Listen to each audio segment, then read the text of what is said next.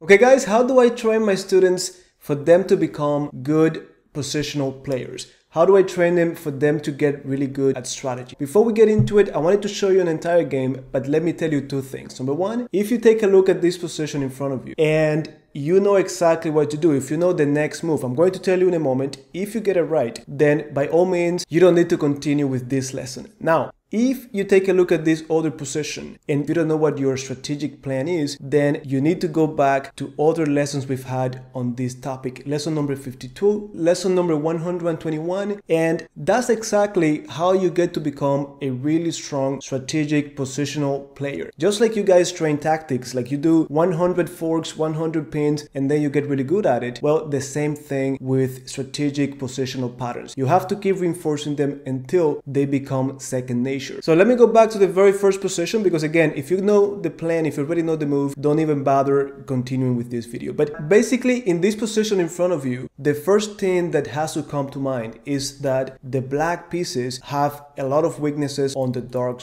squares. Notice that the E pawn is pushed, the C pawn is pushed, and more importantly, the dark square bishop is removed. So immediately we know we need to capitalize on that. So if I already have a queen putting pressure on that, the king cannot castle, and of course I have a better position to put pressure on attack. The last thing that I want to do is simplify the game. I need pieces to continue to put pressure, but more specifically, I need to keep my queen on the board. The queen is the one controlling all of this diagonal, preventing the king from castling. So by process of elimination, we eliminate one of our candidate moves. Of course, I don't want to do that, even though we get them double pawns by doing so. Now, the right move, and the move that we're looking for here, the move that they did in the game, and I'm going to show you the entire game, but the move that they did, guys, was actually queen a3. And if you didn't think about it, now when you see it, it's going to start making sense. Number one, I keep pieces on the board, like I said. Number two, I continue to control that diagonal, specifically that square on d6. And of course, it comes with a bonus of preventing the king from castling. So that king is going to stay in the center for a little bit longer, and it's going to give us enough time to attack the king. Now, this is going to seem a little bit weird, but instead of going back and showing you the entire game, I'm going to continue from here until the end, and then we do it backwards. Let's see how it goes. And the main reason why I want to show you the entire game is for you to see, number one, how those squares became weak, and number two, how the black pieces got rid of the bishop. And that was one of the main problems. And we have talked so much about this, but anyhow, here after queen a3, we have bishop d7, of course, at least developing the bishop. And of course, there's not much more they could do. They cannot even castle. So for us, as the white pieces here, if we're playing this game, I need to remember my focus is that d6 square. So what do I want to do? Well, I want to place my knight on d6. And notice that I'm saying this because even if you know that's the plan, many of us get ahead of ourselves and we just rush, do things prematurely, and we end up blowing it. So even though my knight belongs on d6, I wanted to get there. I know that it is not possible now. So what do I do in that case? Well, I need to realize my opponent is under a lot of pressure. And this is something that I wanted to say. Sometimes I'm playing in a tournament, I stand up from the table and I walk around to take a look at the position from my opponent's perspective.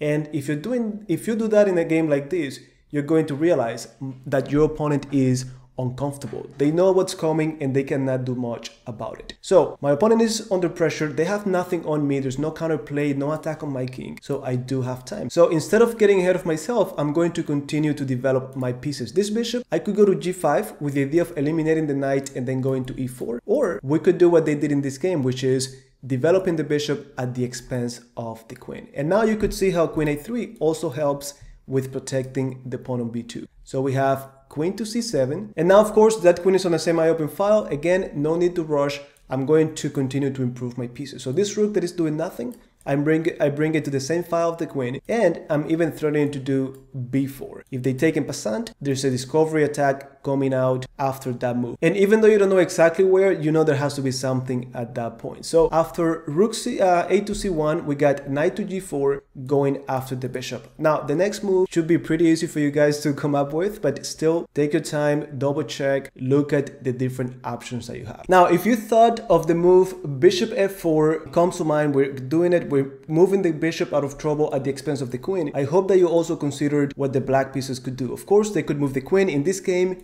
they went queen b6, but they also could do pawn to e5, and you guys have to consider that. So if bishop f4, if they do pawn to e5, there are two ways to capitalize on the dark squares. Mainly that d6. This is going to be the one that we really want to put pressure on. So you could do easily knight e4 followed by knight d6, and then the king cannot get it onto that diagonal. And if they go to d8, we got knight f7 with a very powerful fork. Now, the other way that we could do it is knight to d5. Notice that the pawn moved. Every time we move a pawn, a weakness is created. So by doing e5, we got knight d5, putting pressure on the queen. When the queen moves, then queen d6, you see the same d6 square is used by the white pieces. And from here, we're ready to do knight c7. We're still attacking e5. This is just too much for the black pieces to hold. Now, in the actual game, they went, after bishop f4, they went queen b6. And now the next move, if you understand what this position is all about, the next move should be very easy to come up with. Knight e4 with the idea of going to d6. So, of course, the black pieces don't have much to do, so they went bishop c6. By now, we cannot delay it anymore. We cannot miss this opportunity, so the knight goes to d6, check. Same thing, the king needs to get on the open d file. And now, what move would you do next, guys? If you didn't pause the video, if you played fast, and you said rook f to d1, well, think twice, because f2 could be trouble. So instead, we got rook c to d1, getting ready for a discovered check. The king cannot go here again. It cannot go, it shouldn't go to c7 because of another discovered check. It cannot go to c8 or e8 because of the knight.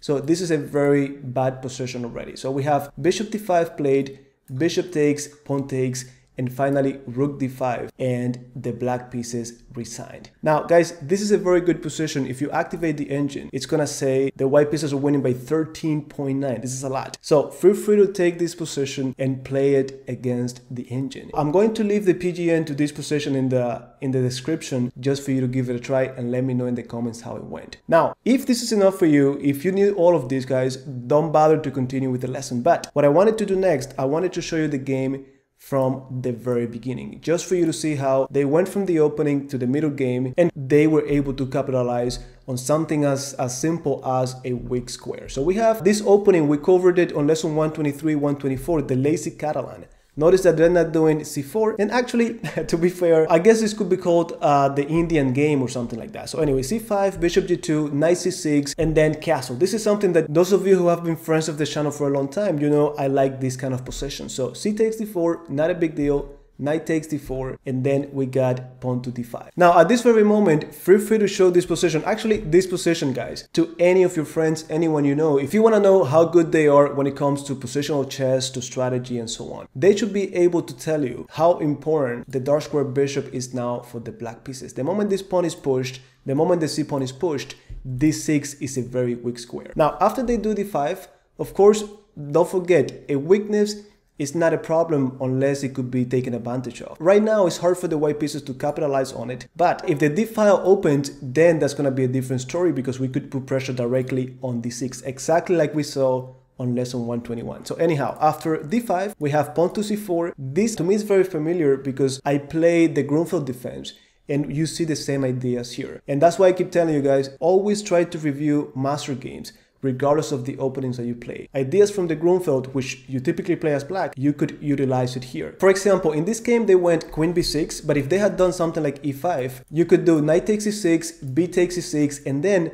start putting pressure on d5 with knight c3. Of course, d4 cannot happen because we take on c6, and you can see these hyper-modern ideas in place. We let our opponent have a very nice center, only because we want to put pressure on it with our pieces, you see? So that's the idea. But anyhow, going back to what happened in the game, instead of e5, we got queen b6, and now you have this very interesting move. We got knight b5. Look at that. The knight is immediately paying attention to that square on d6, the square on c7, but more importantly, d6, which is a weak square. If they take on c4 at some point, already we're going to have the knight, but also the queen putting pressure on it. And guess what? That's exactly what happened in this game. D takes c4, and we already know as the white pieces, this is going to be for us. The black pieces should know that this bishop now becomes more and more important. They should never let go of that bishop. Some of you might be thinking, you know what if we just kick the knight out, I don't like it. Well, bishop e3 is coming to town. So instead of a6, of course, we have d takes e4, and now we cannot drop the knight. There's no need to do knight d6 so quickly. So knight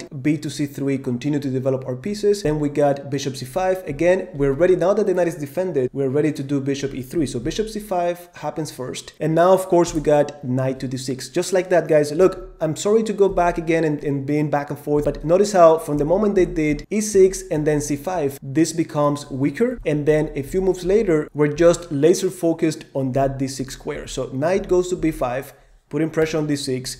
Then they open the file. Now it's the knight and the queen.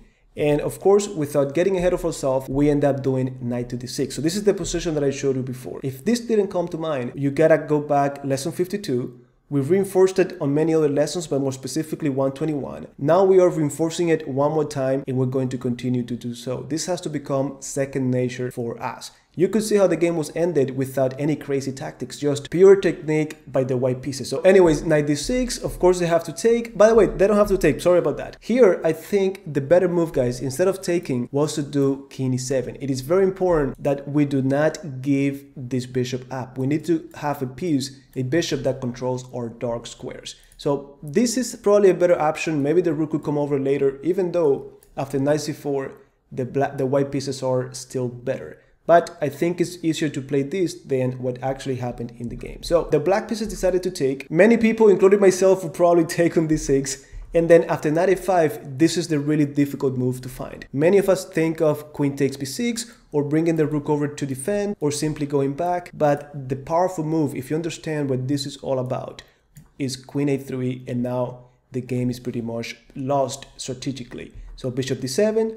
Everything is going to be about developing our pieces quickly and, of course, capitalizing on that weakness. Guys, bishop e3 is important. We got to develop our pieces. You don't want to be attacking, putting pressure, and then say, oh, I need to improve my pieces. No, remember that the rook was ready to come to d1? That's important. So development, now rook c1, then bishop f4. Remember, if the pawn moves, a new weakness for our knight to jump on. So queen b6, knight e4, we know where we're going. This should be easy to come up with. And then knight d6, rook goes to the open file, bishop d5, and then our fianchetto bishop came on to finish the game in style. That's it. At this point, the black piece is resigned. I invite you to finish it against the engine and let me know in the comments how it went. With that said, I'll see you guys in lesson 133.